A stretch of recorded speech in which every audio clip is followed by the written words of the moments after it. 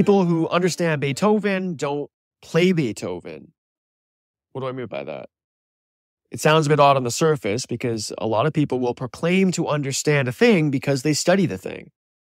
And that seems to make sense. I mean, that's the academic narrative. That's what we're told. You know, if you have professors in a university, they're spending their entire careers studying that topic. So don't they understand that thing? Don't they understand that topic? I mean, especially if they're giving lectures to students, the students are paying good money to be there and they want to hear someone lecture about a given topic. Presumably that person standing in the front there, in front of the chalkboard, giving that lecture understands the material, right? Any profession, whether it's academia, industry, anywhere, you know, if somebody says they understand something, they're charging you because presumably they understand something. A lot of times they're saying that because they study it. They spend time reading the material. They spend time learning the jargon, learning the words, and effectively being able to essentially replicate the thing that you see on the surface. And because they spend so much time with the material, with the content, then they're telling you that they understand something. A lot of people do this personally and professionally. They will proclaim to understand something because they study it. If it's in health, then someone might confidently proclaim to understand a particular disease because they study it extensively, maybe in textbooks or lectures, right? If it's politics, people are going to claim to understand the complexities of international relations, let's say, because they studied theories and historical events. Anything in philosophy, you might have individuals who enjoy reading philosophy and then proclaim to understand, either directly or indirectly, complex philosophical concepts because they studied various texts and theories. You know, people who like to name drop, for example, right? You can kind of tell, let's say, if someone's well-read because they keep dropping author names or maybe the classics, the greats, whatever. Economics and economists might confidently assert that understanding economic principles and market behavior, that they do understand that because they study mathematical models and economic theories, and they can drop the names and they can do the jargon that goes along with it. Think about studying a foreign language. Somebody might study a foreign language diligently, maybe even at the academic level, and therefore claim to understand it well. Health, politics, philosophy, economics, languages, whatever. Doesn't matter what it is. Many people will proclaim to understand something because they study it. But I'm going to argue that you cannot know a thing by studying the thing. You have to create the thing. Okay? So, to understand something, just by definition, is to comprehend or grasp its meaning, its significance, its nature, right? Kind of the essence of the thing. So, if you're thinking about, I don't know, learning dancing, if you understand dance, it wouldn't be merely mimicking the steps. It would be comprehending the meaning and the significance within the cultural context, right? If it's a Spanish dance or if it's a waltz or whatever it is. There's all this cultural context and settings that go into to put meaning onto this type of dance style, let's say. It wouldn't be just following the steps. If you want to understand the concept of multiplication in mathematics, it would be comprehending how it represents repeated addition or scaling of quantities. It wouldn't be, I know how to multiply to get the answer. That's not understanding. If you want to understand Leonardo da Vinci's Mona Lisa, that would be to grasp the nature of the artwork as a masterpiece of the Renaissance period and what that means. Appreciating composition or the techniques that were involved to produce it, the enigmatic expression of the subject itself, right? As well as considering the cultural, again, and historical context, right? The artistic innovation, the enduring influence on the art world and all that kind of stuff. Now, that still sounds like, well, maybe you could kind of get that just from reading. No, I don't think you can. A thing's meaning must come from context, right? So take the word, simple example, take the word bank. Okay? What does that mean? Well, in the context of finance, bank obviously means a financial institution where people deposit money. In the context of geography, the word bank would refer to land alongside a river or stream. If it was, the context of vehicle maneuvers, then the word bank would mean something like turning motion or maybe a curve in the road. In computing, the word bank would be a collection of similar elements that you're storing, like a memory bank or a data bank. So a thing's meaning has to come from context, right? But for context to exist, there must be a set of circumstances and conditions that provide the setting by which something is imbued with meaning. You take a common kind of idiom or expression in the English language, something like, it's raining cats and dogs. Well, without the context of English language and culture, then someone unfamiliar with that phrase could either interpret it literally and look at you bewildered, or just simply not get what the heck you're saying. Maybe they think you're a little crazy, right? The set of circumstances and conditions that provide the setting for the phrase, it's raining cats and dogs, or a number of things. There's a language itself, right? The phrase is in English and the meaning is understood within the linguistic framework of idiomatic expressions. There's cultural knowledge, right? The understanding of idiomatic expressions is part of cultural knowledge itself. And then people within that culture are therefore going to be familiar with the figurative meanings of the phrase. The literal meaning of cats and dogs doesn't make sense in the context of weather. So there's weather context here. But the idiom is used to describe something like heavy rain. And that's a common phenomenon in many regions. And then there's just the common usage. So the phrase has been used and understood within the English-speaking community for a long time. And that tends to reinforce its meaning through common usage and familiarity. So I said, to understand something is to comprehend or grasp its meaning, right? Its significance or nature. And a thing's meaning has to come from context, but for context to exist, there has to be a set of circumstances and conditions that provide the setting by which something is imbued with meaning. Well, the circumstances and conditions that give a thing meaning only exist, I would argue, at the time of creation. You cannot know Napoleon by reading Napoleon. You'd have to go to war. You cannot know Picasso by inspecting his paintings. You have to paint. More to the point, you cannot know about military strategy by reading about military strategy. You cannot know about art in general by reading about art. The deep patterns that make a thing what they are not apparent in the thing itself by just inspecting it, by looking at it, or even trying to replicate it. They are present in the struggle to create the thing. We cannot know a thing by studying the thing. We have to do the thing.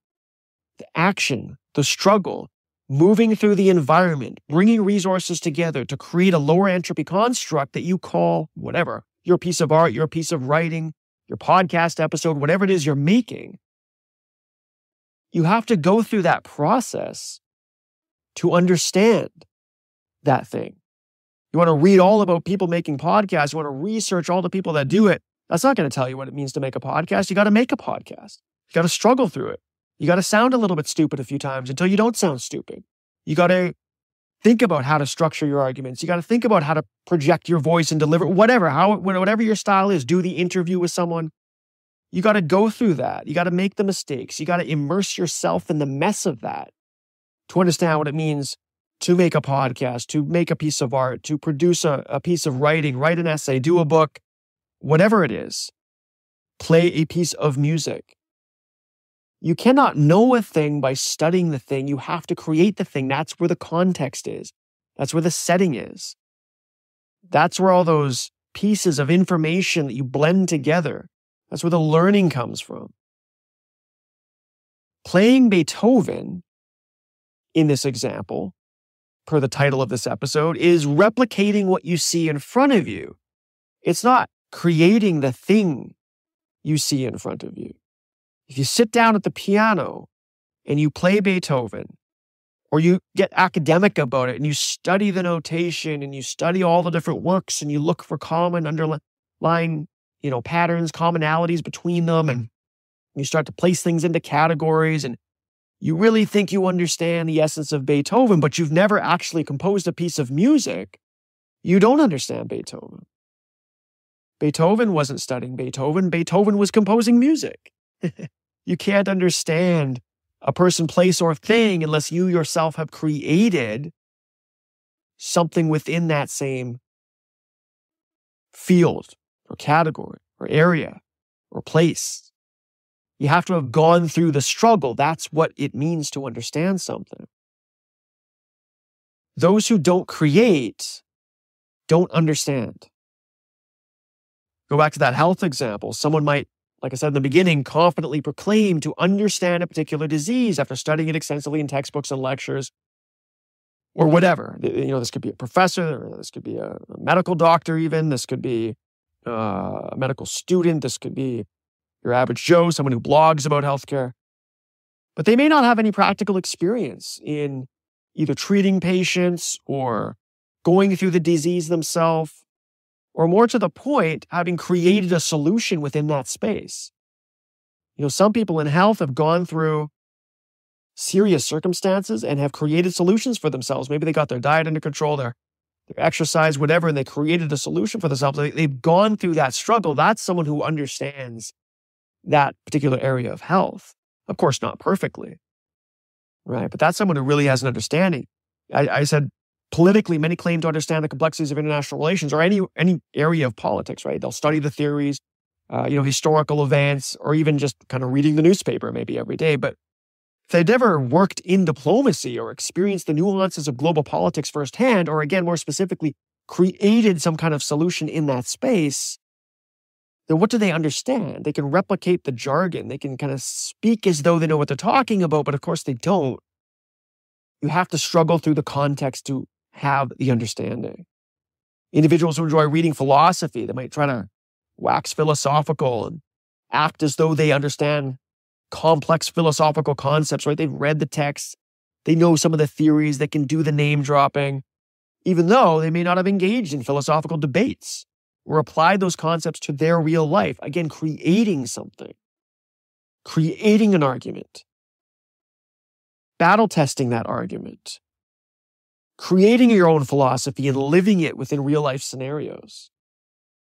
An economist might confidently assert that understanding the economic principles and market behavior is their thing because they've got maybe mathematical models they can refer to. They've got economic theories, maybe some more name dropping in there, but despite not having practical experience in the financial sector maybe, or observing, or competing within market fluctuations over time, developing some kind of solution, even just for themselves. Languages, right? You can think about how a language is something that we all learn without using dictionaries, right? Without referring to words. We just immerse ourselves in environments and it precipitates out. But you can get kind of academic about language, obviously, and you can study languages and understand their patterns and their syntax and the grammar and all this. So those who study a foreign language might claim to understand it well. But what is their actual ability to communicate it effectively in real life situations? Now, maybe they have both. That's great. But it's the real life situation that gives them the understanding, not the academic investigation into the layers and these man-made precisions that we put around language like grammar and syntax, which are not really anything to do with nature. These are just the way that we demarcate a phenomenon so we can talk about it. Right? A lot of people will be limited in their ability to actually interact with that language in a real world setting. Lack of immersion, lack of practice, lack of conversational settings. You got to create something. Create your own situation, create your own solution. And even better yet, create something, let's say, tangible as the thing that you are putting together so that that tangible thing can be put into real environments and it can fail and you can get informed by the world, informed by nature, coax out the information that imbues something with actual meaning. Those who don't create don't understand. And here's an important point to make. It doesn't matter what you create, just that you are creating. So to be clear, it's not about creating the same thing. If I say people who understand Beethoven don't play Beethoven, because they need to be creating music, they need to be composing. Doesn't mean you need to compose piano music that sounds like Beethoven. In fact, you don't even necessarily need to be composing piano music. But if you want to know something about the journey of Beethoven, something about what it means to struggle through and create something like music, you have to create your own thing. There are deep universal patterns at the heart of all things that we create.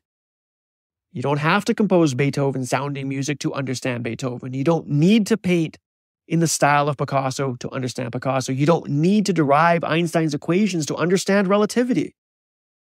You need to take your own journey to create something. Your own journey. Now, there might be all kinds of overlap after you do take your own journey. You end up immersing yourself into a lot of the mathematics that Einstein had as well. You end up producing music that maybe does kind of sound like Beethoven. But the point is you have to struggle with your own journey to create something. So I said, Many people proclaim to understand something because they study it, health, philosophy, economics, language, all kinds of examples. They're studying it, they're reading the textbooks, they're going to the lectures, they're name dropping. They seem to understand the world of that thing. But then I said, you cannot know a thing by studying the thing. You have to create the thing. You have to understand. To understand something is to comprehend or grasp its meaning and significance, or its nature. We get that. But a thing's meaning has to come from context. And for context to exist, there must be a set of circumstances and conditions that provide the setting by which something is imbued with meaning. The circumstances and conditions that give a thing meaning only exist at the time of creation. We cannot know a thing by studying the thing. We have to do the thing. If you want to study Beethoven as well, fine.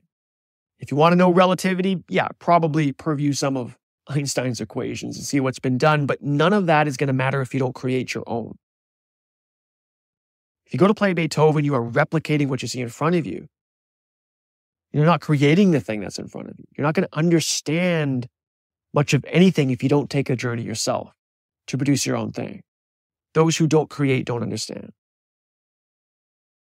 If you haven't gone through some physical experience and come up and created your own solution, you don't understand that area of health or politics or philosophy or economics or language or whatever.